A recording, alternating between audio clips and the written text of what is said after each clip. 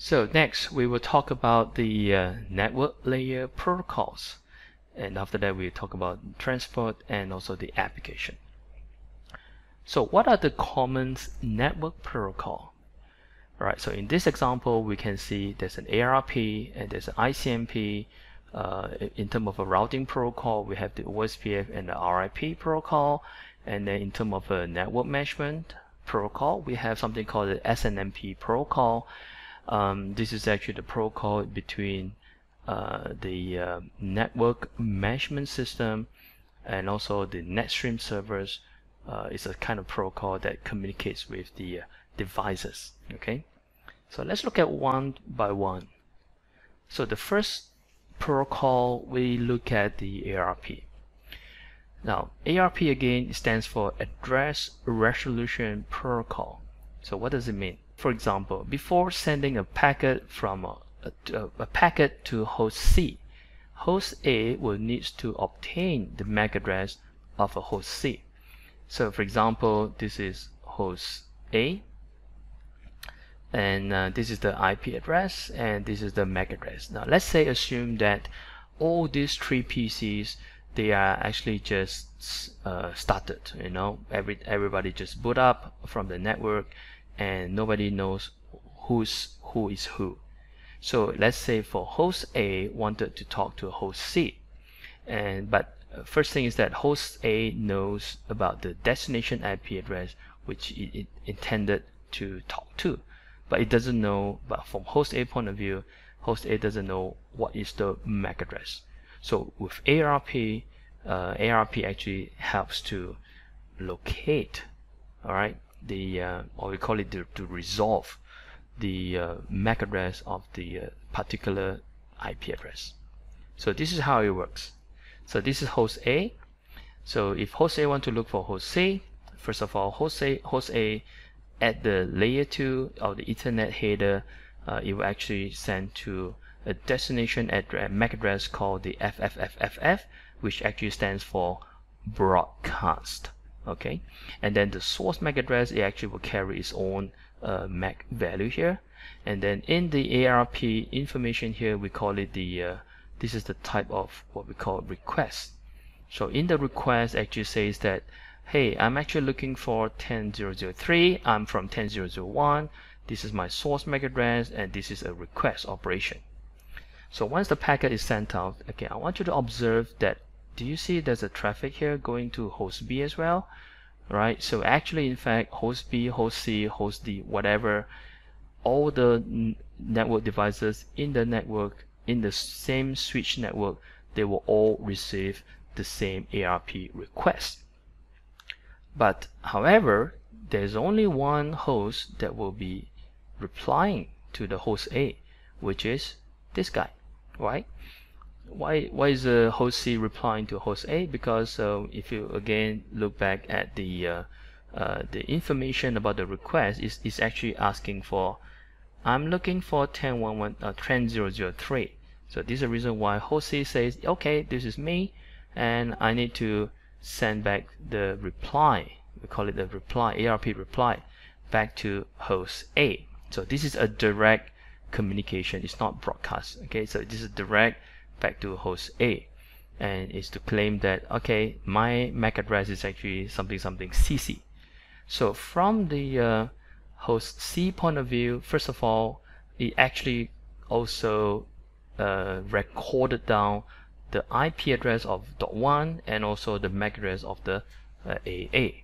Okay, it also records down, and after that, once the host A receive the ARP reply, host A will also record something similar to the destination of the 10003.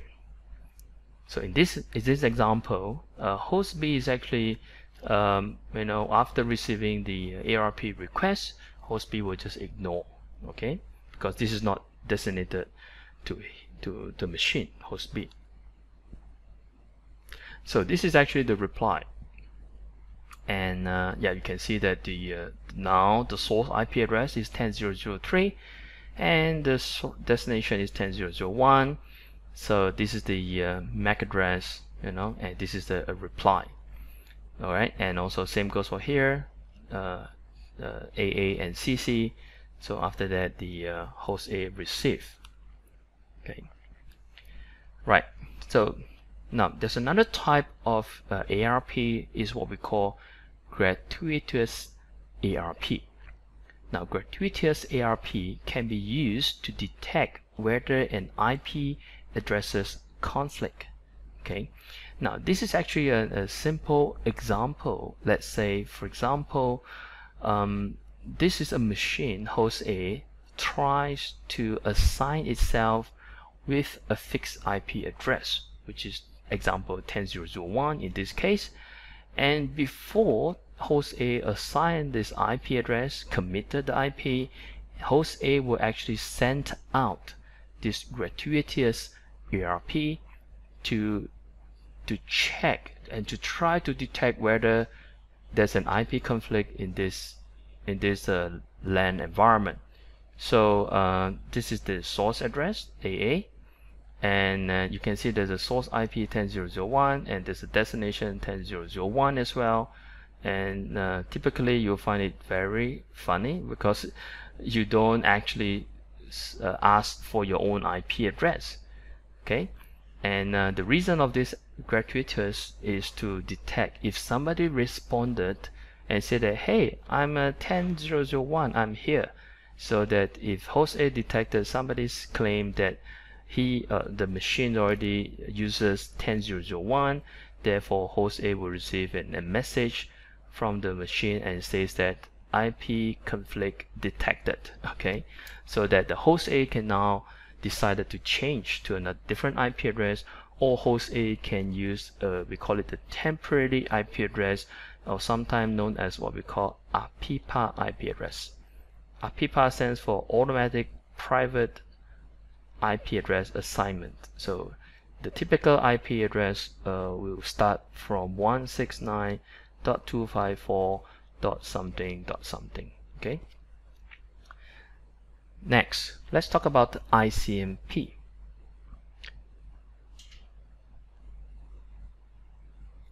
Now, ICMP stands for Internet Control Message Protocol. Okay. Now, the main function of this protocol is actually used to transmit error, control, and query messages. All right. So, for example, if somebody exists in this network by the IP address name, and so it actually sends a message out, and it expects to receive a return message from the receiver. Okay. And we can actually use those information to detect, like for example, the time, the delay from one machine to another machine, how long does it take, and we can also see that whether the destination IP exists or not. Okay. So here are just some examples of the ICMP. Now remember, ICMP is actually just a type of protocol. We call it ICMP protocol. Now one of the application, the software that uses ICMP to perform the communication is actually called the ping, right? So this is actually an example of ping command. And then from here, if you do a question mark here, and there are so many options that we can actually perform to configure using the ping command. All right. So basically, ping command is for us to check, to detect whether the destination address, whether they exist or not, and also the delay that we send a packet, and the return, how long does it take. And also the TTL value can also be detected in this case. Right, so this is actually a good response from the ping. Right, so if router A ping .2 and router A receive sequence 1, sequence 2 reply, right, and this is actually considered a very good message, and the TTL doesn't change, means this is typically we are within the same layer 2 subnet, the same network, and the time the first response is actually slower, but after that we have a very consistent millisecond of the delay, which is about around 30 milliseconds. Okay, this is the speed. Now the second application, which is another popular program, is called the traceroute. Now the traceroute is actually a program that's designed to actually detect what is the IP address of the router that the packet actually went through before reaching the destination, right? So in this example, like we have two different paths, because router A can actually send the packet through two different paths to reach the same destination, but we wanted to know which is the actual path. So we can actually use the traceroute to perform the detection. Okay, this is actually what we receive when we perform a traceroute.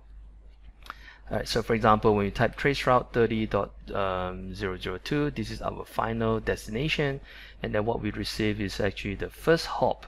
The command is actually typed from here. So the first hop actually sent that this is the one that responded, and then the second IP that responded is actually from this IP segment, and finally is coming from the 30 is the one that responds. So in this example, we can easily figure out which hop actually it went through. So in this example, this is not the hop that the packet actually went through. So we can actually use the ICMP packet to perform a traceroute. Now, another protocol that we need to talk about is actually the routing protocol. Routing is the most basic element in the data communications network. It is a process of selecting the path on the network through which packets are sent from a source to a destination.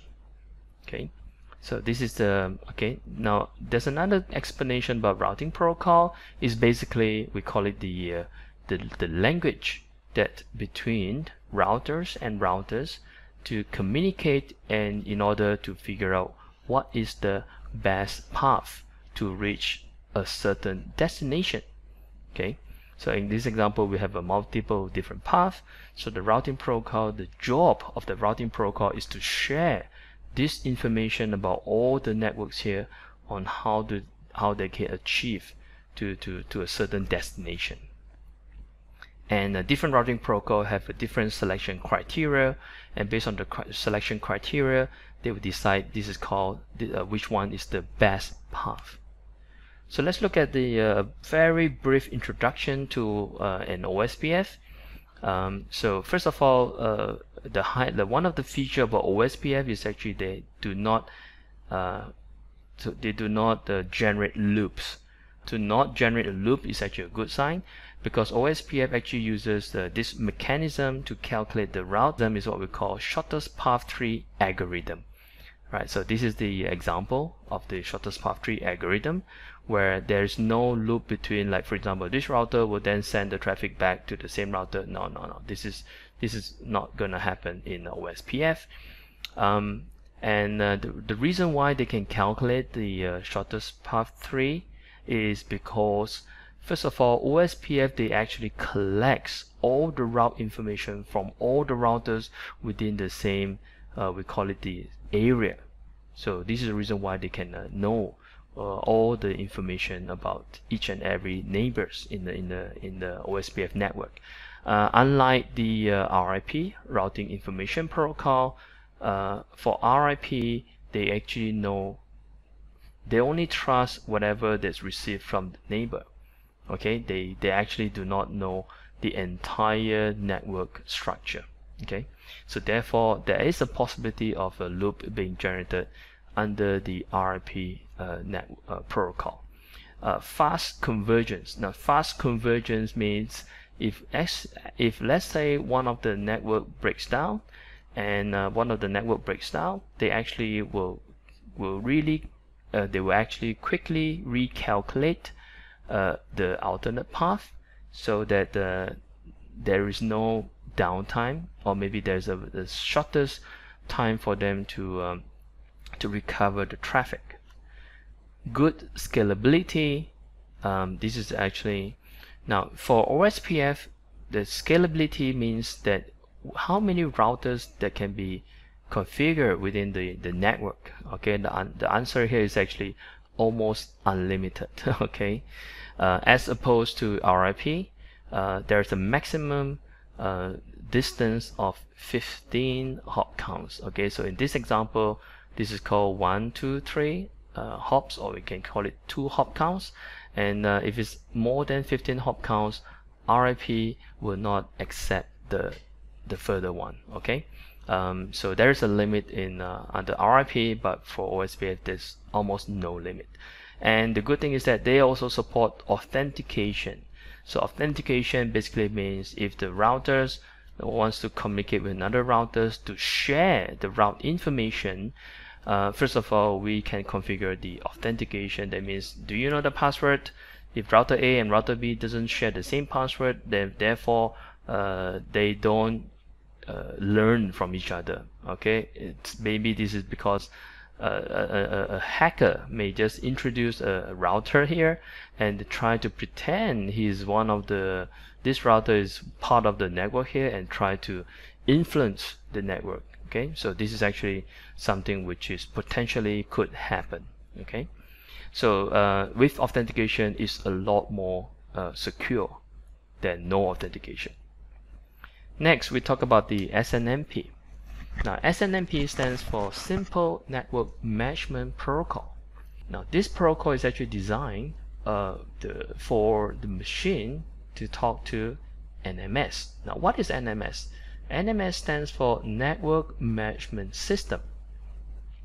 Right, so just imagine if you are working for an organization where you need to take care about maybe 100 to 500 different network appliances, including the routers and the switches and the wireless LAN and the firewall products and etc.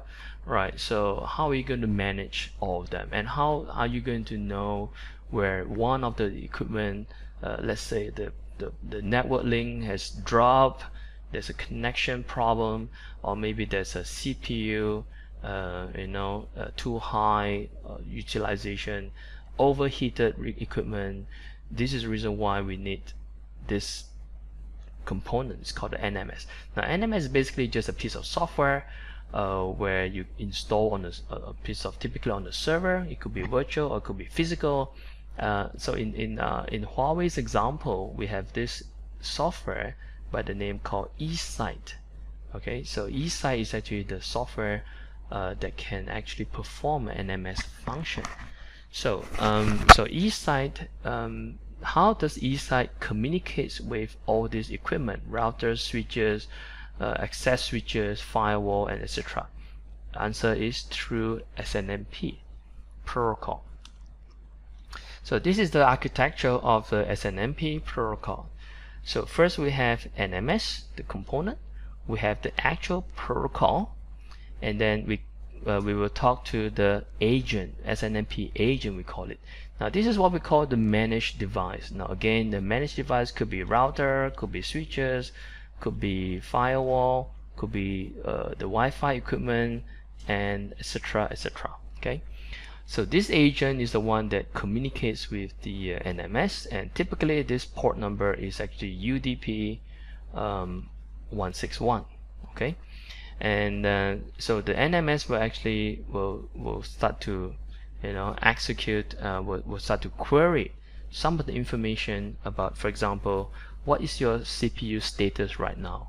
Let's say, for example, the CPU is 70% of the utilization, or maybe the memory state is let's say 80% of the utilization, and then after that this information will then be sent back to the agent, and the agent will send back to NMS.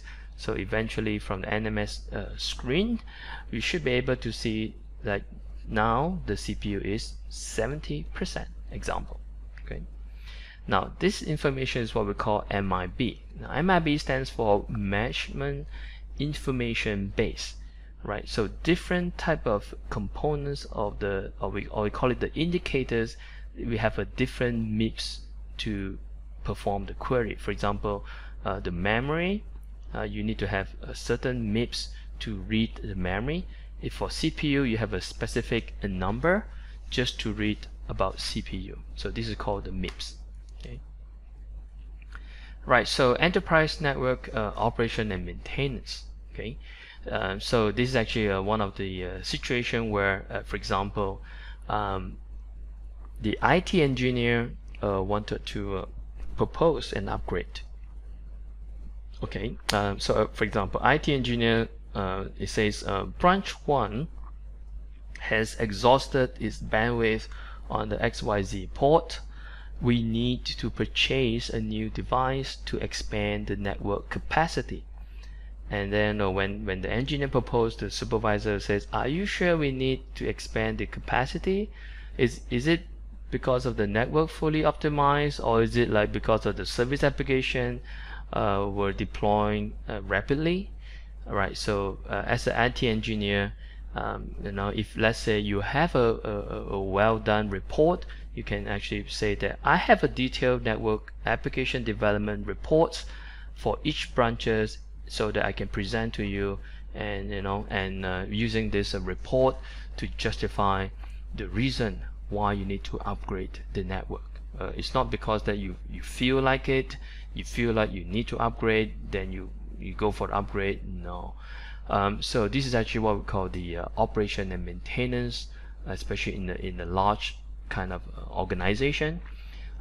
Right, so here with this concept, we can understand the traffic trend of all branches, and also to identify the devices and branches that needs expansion, to analyze the distribution of the branch traffic, identify the value points for capacity expansion, and also to rank the changes in the branch traffic, and also to allocate existing network resources accordingly.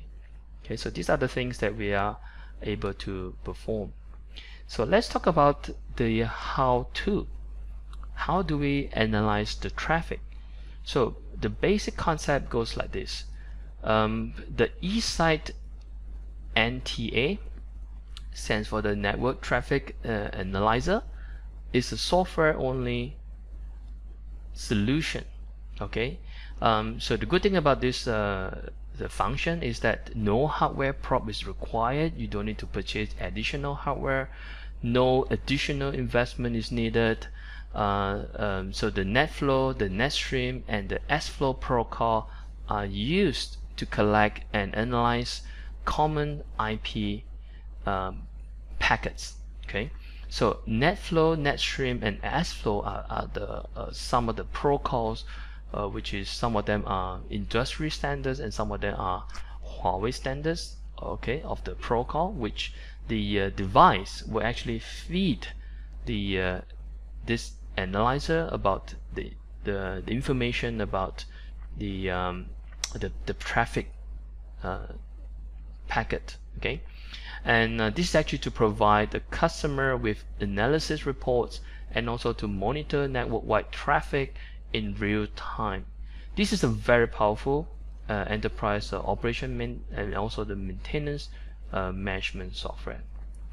So the function is the eSite provides a convenient way to monitor and analyze the traffic by using the IP network traffic information provided by the network device that supports the NetFlow, NetStream, and SFlow. The eSite NTA analyze network-wide traffic, provide traffic analysis reports, and display traffic analysis result in the various charts. So we can provide different type of chart, the top 10 traffic, the top 10 type of different traffic, the maybe let's say the top 10 of branches that generates the traffic, and etc., or maybe the top 10 user that uses the traffic. Okay, so this helps users to learn the network-wide traffic, including the network distribution, and also to detect abnormal network traffic. All right, so this is actually a good point.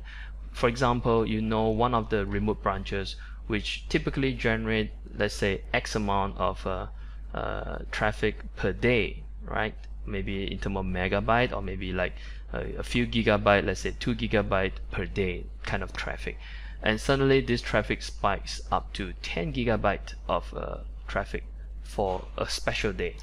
right? So and then so in this case, the IT engineer can actually analyze what is the problem.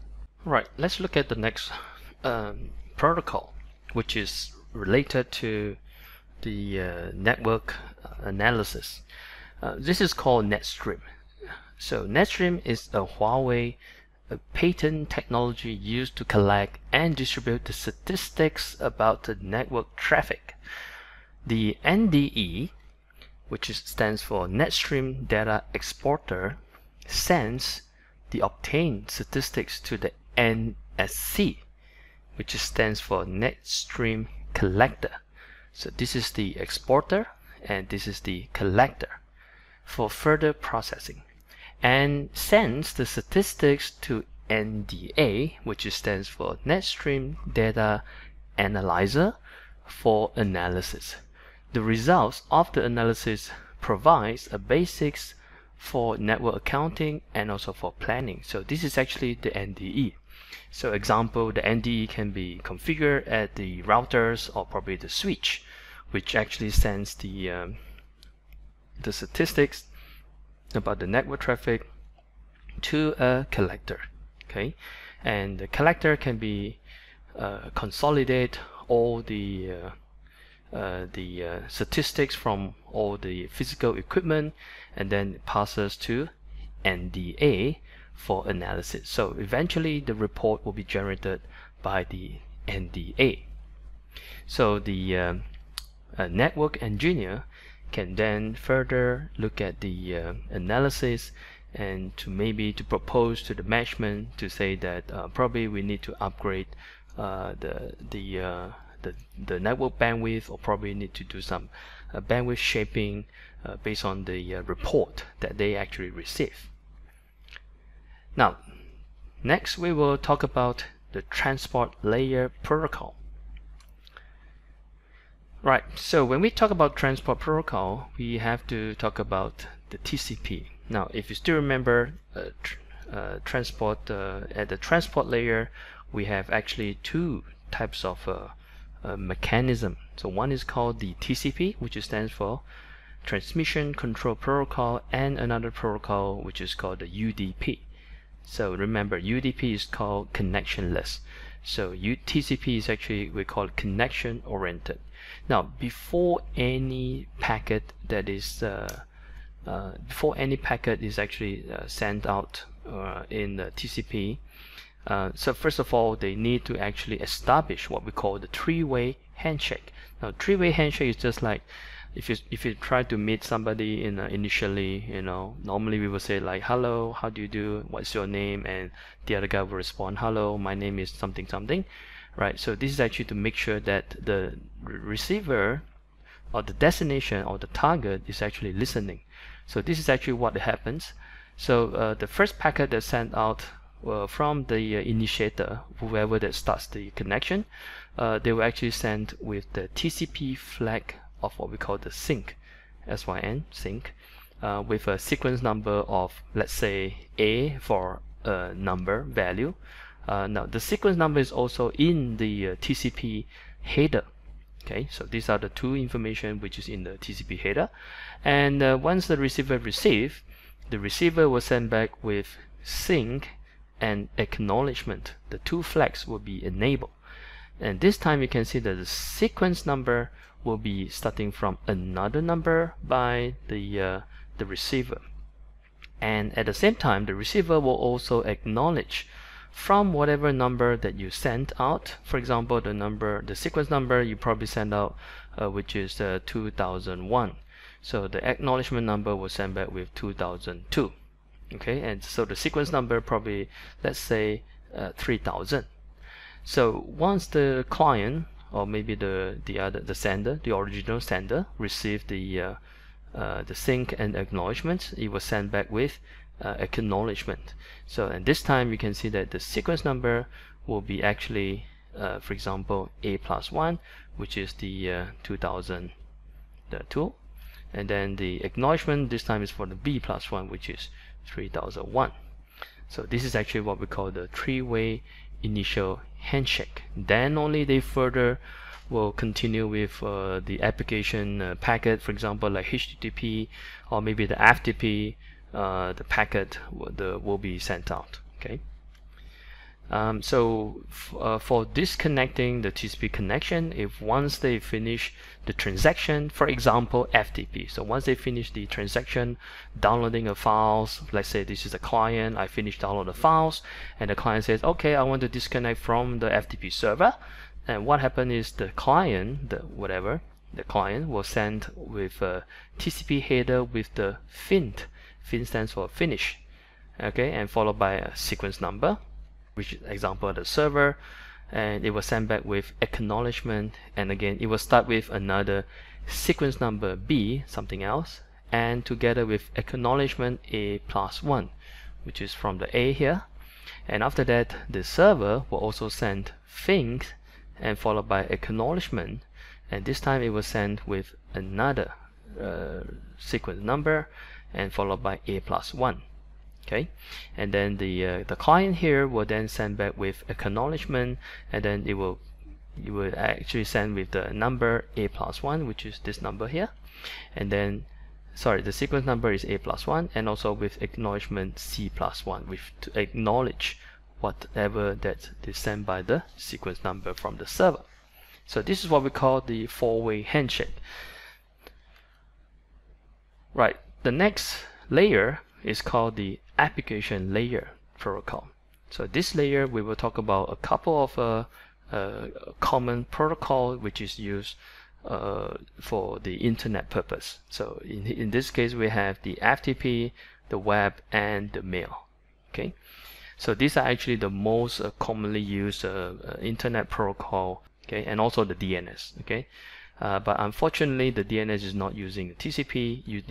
DNS typically use UDP, user datagram protocol, to perform the name resolution. Right, so let's look at the DNS. Okay, DNS actually stands for domain name services, and the main function of the DNS is actually to perform the name resolution, and also is performed by a dedicated domain name system, DNS. Right, and the DNS involves the following types of the server role, the different server. The first of all, we have something called the root server. So root server is this server. Okay, so root server is actually the one that typically we don't see it. For example, let's say I would like to visit www.huawei.com, and did you see there's a dot behind here? Okay, this is actually what we call the root dot.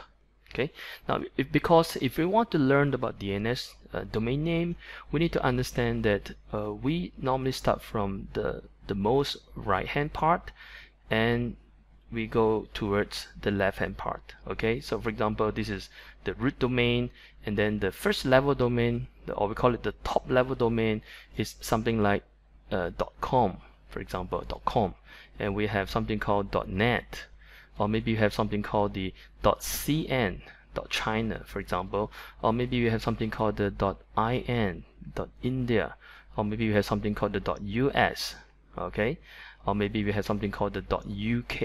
Okay, so this is what we call the top level domain. Okay, and this dot here behind, the last dot here, is what we call the root server, and all these are called the sub, or we call it the first level domain. And after the first level domain, we have the second level domain. For example, like we have something called speedtest.net.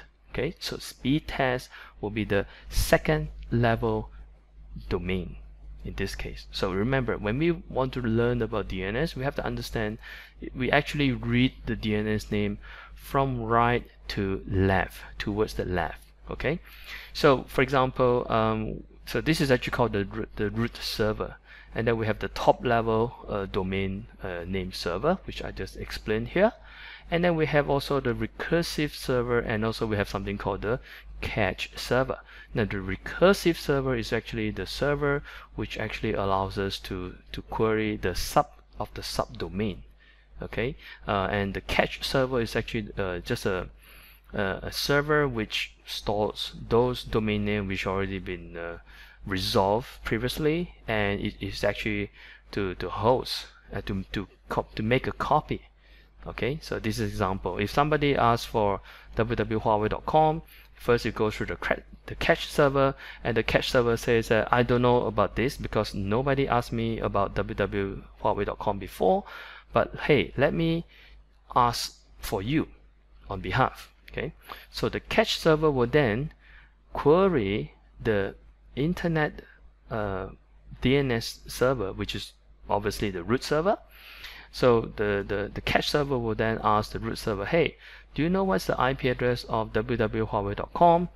But the root server will say that, hey, I do not know what is the full address for www.com, but however, I can actually provide you with the .com server's IP address. So you can ask .com about what is Huawei.com. So then it actually provides you with the IP. And then after that, the next step is actually the cache server will then ask, hey, do you know what is the next step is actually step 3. This time the cache server will then go and ask the, let's say in this case, .com server, and you ask that what is the IP address for www.huawei.com. Okay, and then this server will say, to be honest, I do not know what is www.huawei.com, but however, I know what is huawei.com. Okay, so each server will only know the one level below it, but it doesn't not necessarily will have all the full, we call it the full qualified domain name. So in this case, the top level domain server will come back with the IP address of huawei.com. Okay, so this is called the second level. So after that, the cache server says, okay, thanks for the information, let me ask the following server. So this time it will go to the next server and ask the same question. Hello, do you know what is www.huawei.com, the IP address? And the recursive server, eventually this server is the server that hosts www.huawei.com, and then it actually tells you, okay, I know what is the IP address of the www.huawei.com. It passes back to the cache server, and then the cache server then pass back to the client and says that, okay, if you want to go to www.huawei.com, the actual IP address is something something dot something. Let's say, for example, 1.2.3.4. Now at the same time, the cache server will also keep this information for, let's say, 5 minutes in the cache pool. Depends on the time to live. Then if, let's say, the second time, or maybe there's another client wanted to visit www.huawei.com again, the cache server says, okay, let me check in my database. If my database contains www.huawei.com, and if I know the IP address, I will straight away pass the client with the correct IP address. Okay, so this is actually the functions of the cache servers, the recursive servers, the top level, and the root servers. Okay, next we talk about the FTP. So how FTP works. So first of all, FTP stands for File Transfer Protocol. So I think everyone knows File Transfer Protocol is basically a protocol which allows us to download or maybe upload certain files to and from a server. Okay, so FTP provides an effective way to upload and download files between server and a client. When used to transmit data, FTP establishes a control connections and a data connections between the client and the server. So always remember, in FTP involve two protocols. They open up two channels.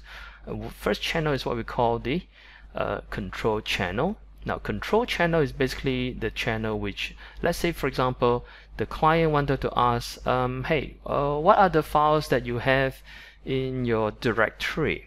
All right, so can you give me a listing? So the user will then send a command from the client, send a command to the server to say that, hey, can you give me a list? And then the server will then send back with the list of files that contained. Now, for example, the client can also say that, hey, I wanted to download a certain file from the server, and then the server would then say, okay, let me process the file, and then let me send it to you via data connection. So remember, control connection is basically the connection for the client to send certain commands to the server, and the server can then download, or sorry, to send the information via the data channel to the user. Okay, so the file system here refers to the local file system on the respective machine, could be the client and also the server. Now let's look at the transmission mode about FTP. Now FTP supports two types of transmission mode. The first is what we call active mode, and another one is called the passive mode. Now in the active mode, which is used primarily default, so the client sets up the control connections, and the server set up the data connections channel. So remember the point. In the passive mode, okay, as opposed to the passive mode, the client set up both connections. So user can switch the mode through commands. Okay, so let's look at the first one. Is called the FTP connection setup in the active mode. Okay, now first of all, as we know that FTP uses a port 21. In actual fact, port 21 we are only correct half, okay, because port 21 is actually used for only the control connections. So typically as an FTP client, they will actually send to a certain IP address of the FTP server with the port 21. And this is where they actually establish the authentication mechanism. Let's say the server will ask, what is your username? Please provide the username, please provide the password, so that the client can enter the name and the password. If everything is correct, the server says, okay, welcome, you can now start to browse my servers, and you can start download some files. Okay, so this is actually the control connections. And for active mode, the server is the one that actually will use its port number, for example in this case port 20, and then try to establish the connection, the port connection to the client. Okay, we call this a passive mode. Sorry, we call this active mode. So the server is the one that will set up, we call here the setup the data connection. So the port number determined by the server over here. Now the second mode is what we call the passive mode. Now the passive mode means, okay, first of all, control connection is still using port 21. Alright, then after that the client will say, okay, I want to enter into what we call the passive mode. Now in the passive mode, the client will actually suggest the port number will be used. Okay, so that so you can look at the arrow here. So the passive mode, they will actually include the port number. So the server will agree with the port numbers, and so during this time, normally in the firewall, most of the modern firewall, they can actually understand the communication handshake between the client and the server via FTP, so that the firewall can actually open up the respective port which is meant for the data connections. Okay, so this is what we call the passive mode transmission. Right, the next is what we call the HTTP and HTTPS. Okay, so HTTP stands for Hypertext Transfer Protocol. This is actually a protocol which is the most commonly used protocol today, where we actually we are using our browser, our favorite web browser, and we type in a certain URL here, and then suddenly we can see some nice graphic, look at some nice animation, and then there's a button here for to click. You know, this is actually the protocol that used by the browser to a web server. Now, from the web server point of view, the web server basically is sending a type of file, what we call the HTML hypertext markup language file, is to describe all these parameters, including the graphic, including the text, the wording, the animation, the videos, or the link. You can click the link to something else, to somewhere else. So hypertext markup language. Hypertext markup language is actually is a file. Normally, it's a text file that used to describe the file, and URL stands for Uniform Resource Locator. Okay, URL, which is this one. This is called the address, Uniform Resource Locator. So typically, URL will begin with something like this: http:// which is for the non-secure channel to browse a website, and sometimes you can also use HTTPS. It depends on the website. Some of the website supports HTTPS, which I find more nowadays.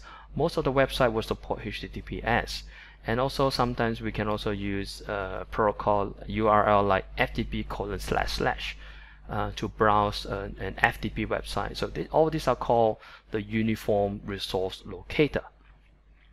So this is depends. If the client browsing to a website which is a non-secure website, they will use HTTP, which I just described earlier. If you're browsing to some banking website or maybe Facebook or Gmail, typically we will use HTTPS. Okay. Alright, so how does it work? HTTPS. Now, HTTPS is a stateless protocol that uses request-response method for communication. Okay, so that means it has to be requested by the client for a certain web page, so that the server can then respond with the certain web pages. So this is normally how it starts. Now, the client using the web browser, for example Google Chrome or maybe Firefox, it will actually send what we call the client hello packet to the web server to a certain IP address. And typically it will send something like HTTP. We type something like HTTP www.huawei.com example. Now remember, the first step is actually the DNS resolution, because first of all the client doesn't know where's the IP address of the actual web server. So the DNS will come in place to perform the name resolution to IP address, so that the client will then use the IP address and send the hello packet to the web server. So upon receiving the request, so the web server will then send back with a response, says, okay, what can I do for you? If you want to establish a HTTP session with me. And then after that, the step 3 is that the client says, I want to download XXX file, whatever file name which is mentioned here. So this example, get, is actually the command to request. HTTP:// class is actually something like www.huawei.com, or you can use class.com, whatever, followed by / followed by the actual file. Now typically the file name for the common web server are something like index.html, or maybe for the IIS is actually called default.htm. So these are the two very common. The first file, the very first file for any website, they will actually publish using index.html or maybe default.html. Then sometimes depends on the server. If the server requests that, hey, can we go into HTTPS mode, and if let's say after they negotiate, they say, okay, we'll go into HTTPS, and then the server may ask you, do you have a key? And then step 3 says, yes, I have a key. This is for the encryption. And after that, step 6 is that the server will then send the file, the actual file, the main page to the client. So this is actually the HTTP process. So basically there are only two types of packets. One is called the request packet, and then the one that from the server back to the client is what we call the response packet. Okay, the next protocol is the SMTP, POP3, and the IMAP. Now, SMTP stands for Simple Mail Transport Protocol or Transfer Protocol, and POP3 stands for Post Office Protocol, and also the IMAP stands for Internet Mail Access Protocol. Okay, and so first of all, SMTP defines how a PC sends an email to an SMTP server and how the mail is transferred between SMTP server. Now, POP3 and the IMAP specify how a PC can manage to download the mail on the mail server through a client software. Now, SMTP and POP3 or IMAP are deployed on the mail server by an administrator or an engineer, and also the mail client software such as Outlook or maybe Foxmail or maybe Thunderbird are normally installed on the user PC. So in this example, PC1, let's say PC1 uses a Microsoft Outlook, right? And then the PC1 would then compose a message and then send to, let's say, for example, somebody at, okay, let's say Julie at Huawei.com from PC1. Okay, so this email from the local Outlook, it will then send to the SMTP server. Okay, this is from the sender perspective, and this is the port number. They will actually use port 25.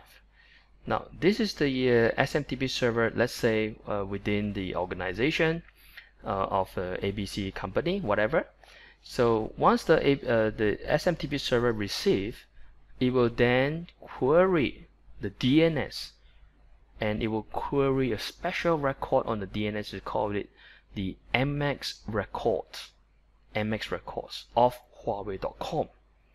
Okay, and this MX records will then, from the DNS, will then tell you the actual IP address. It will tell the server the actual IP address that you need to contact.